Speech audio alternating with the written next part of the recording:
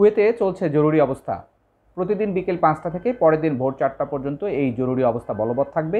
আর এই জরুরি অবস্থা বলবৎ থাকার মধ্য দিয়ে কুয়েত সরকার ঘোষণা দিয়েছে তারা যে ভ্রমণ নিষেধাজ্ঞা ছিল, বিদেশিদের দেশে প্রবেশ করার বিষয়ে যে নিষেধাজ্ঞা ছিল 26শে মার্চ, সেইটাই আরও 2 সপ্তাহের জন্য বাড়তে পারে।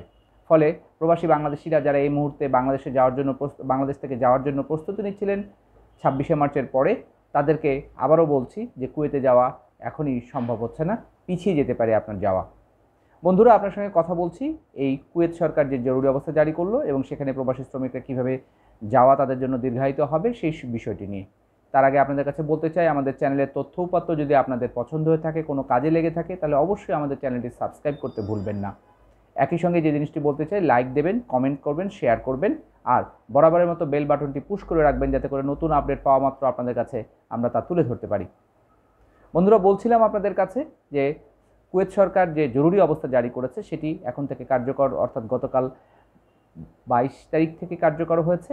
এটি 26শে মার্চ পর্যন্ত তো চলবেই। সেখানে কুয়েতের যে স্বরাষ্ট্রমন্ত্রী আছে আনাস আল সালে, তার বরাত দিয়ে কুয়েতের যে ইংরেজি দৈনিক কুয়েতের যে আরব টাইমস তারা নিউজটি করেছে। সেখানে সুনির্দিষ্টভাবে বলা হচ্ছে এই জরুরি অবস্থা প্রত্যেকের জন্যই বাধ্যতামূলকভাবে মানতে হবে। যারা আইন মানবেন না তাদের জেল জরিমানা করা হবে, 10,000 কুয়েতি দিনার জরিমানাও করা হতে পারে, এবং সেখানে 3 মাসের জেলের কথা বলা হচ্ছে। তারা এই করোনার বিস্তার ঠেকানোর জন্য তারা এই উদ্যোগটি নিয়েছে। এবং সেখানে সবচেয়ে বড় শঙ্কার কথা সেটি হচ্ছে কুয়েতের এই স্বরাষ্ট্রমন্ত্রী তাদের যে সংসদীয় কমিটির বৈঠক সেখানে যেটি জানিয়েছেন সেটি হলো স্বরাষ্ট্রমন্ত্রী বরাদ্দে ওই আরব টাইমস পত্রিকা তারা বলছে যে সেখানে কুয়েতে অবস্থানরত যে প্রবাসী শ্রমিকরা এই মুহূর্তে দেশের বাইরে অবস্থান করছেন তাদের প্রবেশের যে সিদ্ধান্ত আগে 26শে মার্চ পর্যন্ত ছিল যে তারা প্রবেশ করতে পারবে 26শে মার্চের পরে, সেটি এখন বাড়ানো হবে এবং সেটিও 2 সপ্তাহের জন্য বাড়ানো হবে।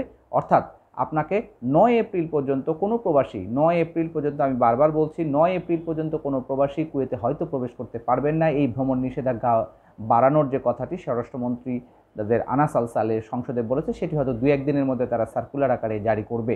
যার ফলে এই মুহূর্তে বাংলাদেশ থেকে যারা প্রবাসে যাওয়ার জন্য, বিশেষ করে কুয়েতে যাওয়ার জন্য প্রস্তুতি নিচ্ছিলেন মানসিকভাবে, 26 তারিখের পর হয়তো তারা যেতে পারবেন, বিমানের টিকিটের রিশিডিউল করছেন, তাদের কাছে বলতে চাই যে আপনারা এখনই সেই পরিকল্পনাটা করবেন না, কারণ কুয়েত সরকার কী সিদ্ধান্ত নিচ্ছে সেটার উপরে আপনার নির্ভর করবে যাওয়া। ইতিমধ্যেই জানিয়েছি যে কুয়েত সরকারের স্বরাষ্ট্রমন্ত্রী যেহেতু এই কথা বলেছে যে তাদের ভ্রমণ নিষেধাজ্ঞার মেয়াদ আরও 2 সপ্তাহ বাড়ানো হবে, অর্থাৎ 26 তারিখ থেকে 2 সপ্তাহ মানে হচ্ছে 9 এপ্রিল পর্যন্ত আপনার কুয়েত ভ্রমণটা এখনই সম্ভব হবে না। সেই জন্য আপনারা দেশেই থাকবেন, যতটা সম্ভব পরিবার পরিজনের সাথে হোম কোয়ারেন্টাইনে থাকবেন যাতে করে পরিবারের প্রিয়জন কেউ করোনায় আক্রান্ত না হয়, আপনিও নিরাপদে থাকবেন।